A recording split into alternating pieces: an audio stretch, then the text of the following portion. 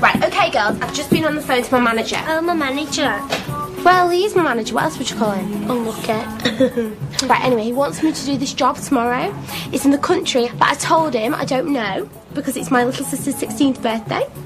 So we're having a big party, aren't we? No, a little party. With a couple of friends, 2 or 3, nothing fancy. Oh, right.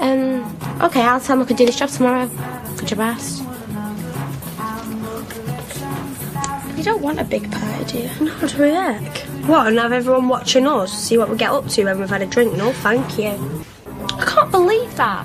What, you thought we was the 2 most popular girls in college? The ones everybody wanted to be with?